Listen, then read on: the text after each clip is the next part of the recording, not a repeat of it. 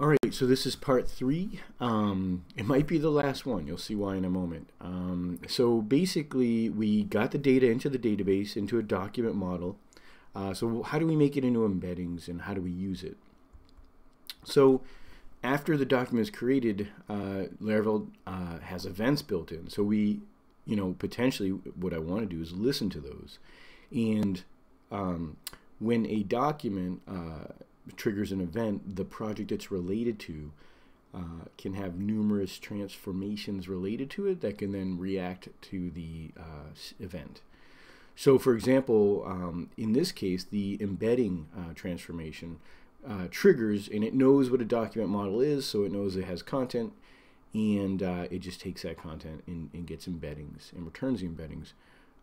So yeah, that's just how simple it is. Now, you can and this is where it could be great to have another pattern where it's like this is a chunk embedding or something that breaks up the content with overlapping results and then makes embedding, so you get a very nice overlap of content, so you don't so you kind of you have smaller content for prompts, which is going to come up in a moment, but you have enough overlapping information to help fill in any gaps.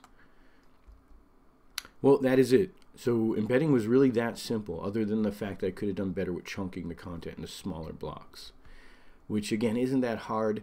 I'll cover that as I add that to the system.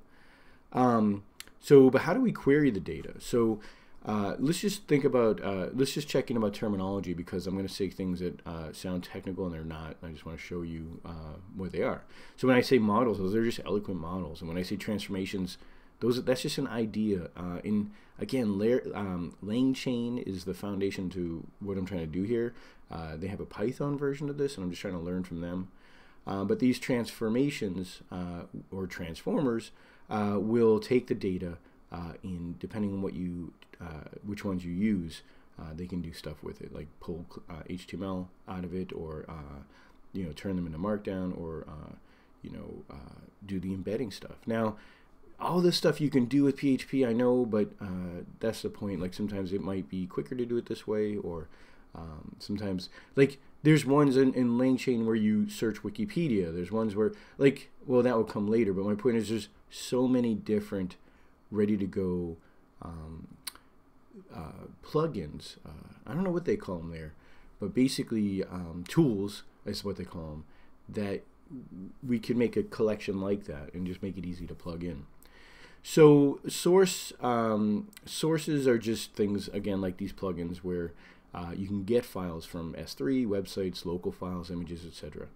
And then projects are eloquent models, spelled horribly.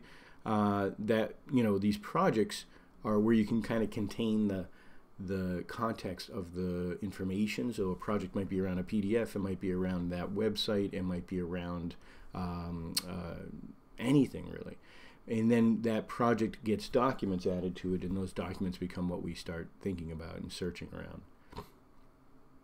Now, resources, it's just, I don't have a good one for this. And basically, how do once the user has their data in a project and documents, how do they get it out?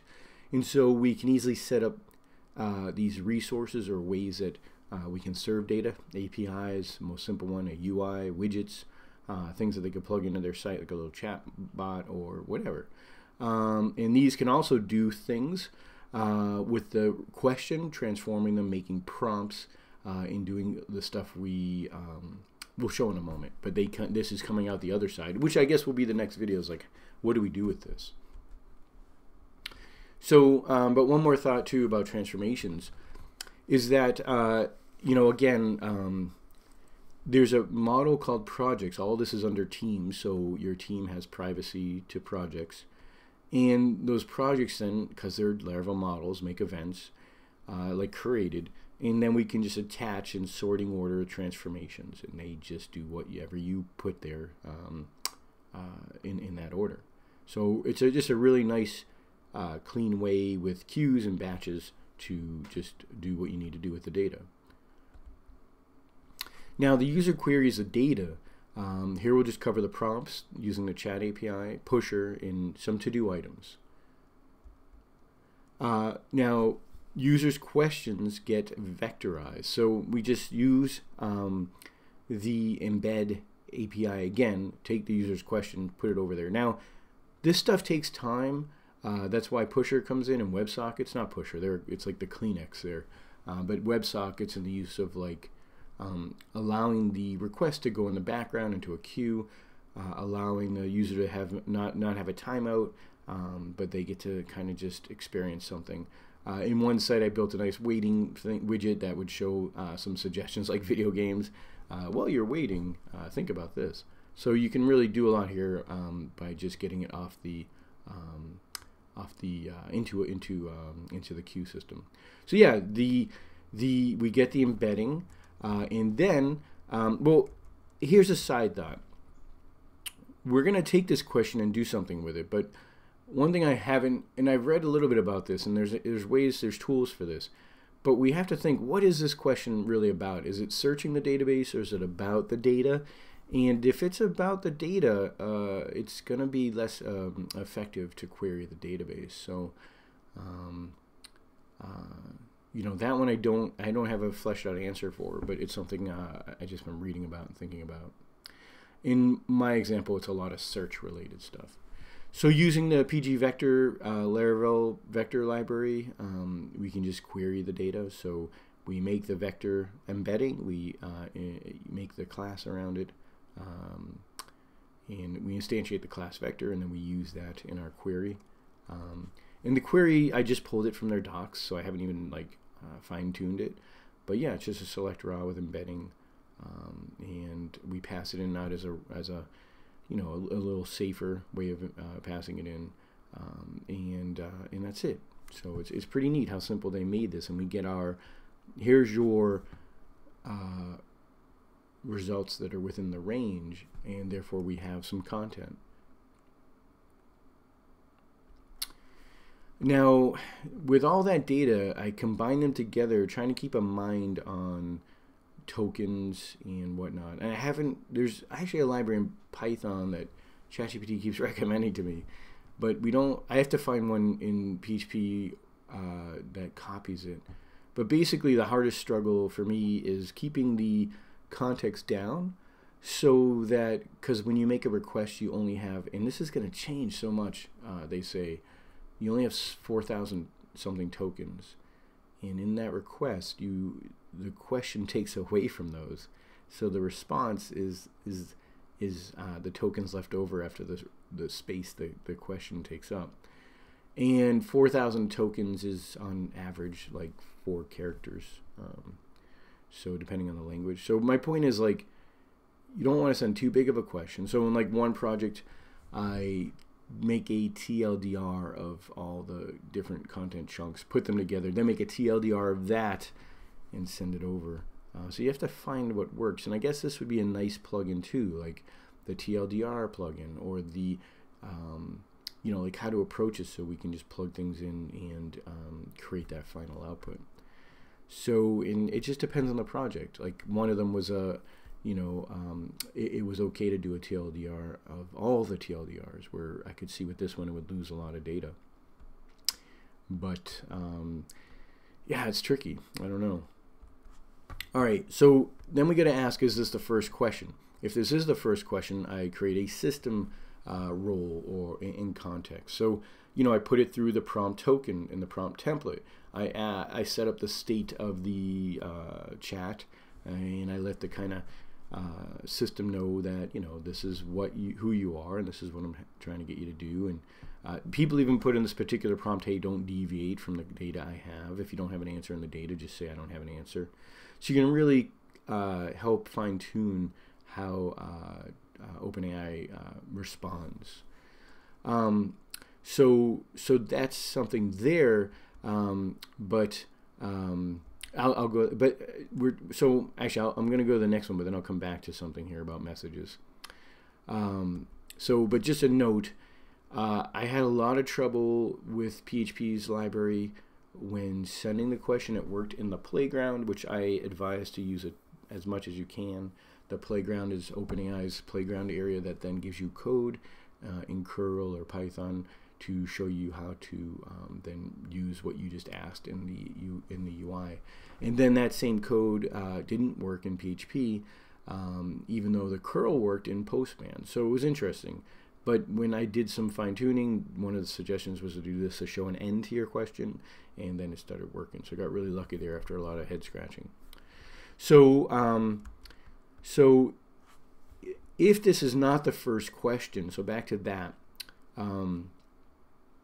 we have to get all the saved messages. So I'm saving messages to a database table called message, and I'm tracking who it belongs to, what project it belongs to, what the content of the question, and what role is the question. Is it user? Is it a system? So it's the first question, or is it assistant? So it's like one of the corresponding questions. So at that point, we can then take the messages of the history, output them, and sort them, and then give and continue with the, or start, continue in this case with the chat. So again, role user, role system, role assistant. It's pretty easy, but there's some things to consider here. Is that tokens still matter? Like, you can't send 20 messages back with content that goes over the 4,000 token mark. So what do? You could TLDR the content. You could only grab the system one in the last 3. Like, these are the details that would be nice to get to a place where it's really easy to tweak. And then all the messages are just sent to the OpenAI and create a stream. Again, everything's surrounded around a project with this idea, so the project has documents related to it about that particular web page, and I send all these questions. And all the questions, again, not just questions, but I send the questions with the previous assistance in the context. And then we get a stream, which is the fun part, because you can mess around with that in the UI. Now, this is what the messages look like by the time I send it to the API. Role, and then all the content. So yeah, that's basically the gist of it. Knowing that, again, it's taking up size, we got to figure out how to trim that, how to send only so much back, to give it enough context to give a good answer and have history. And the user can come back to the system tomorrow and keep asking questions or reset them all. The fun part is we stream back the results. So, it comes back like, if you were to output this, it's like 1 letter at a time. So we're just taking a moment to jumble, to basically buffer them up so that it looks a little bit more like a sentence. And this needs a lot of tightening up, but it was just a quick example of how I can just, reply. And so the chat reply event is what dispatches it to WebSockets, which happens to be Pusher, being used here to help show the message in the screen, while the user's waiting. It's just not like a big dump. So, which is really nice.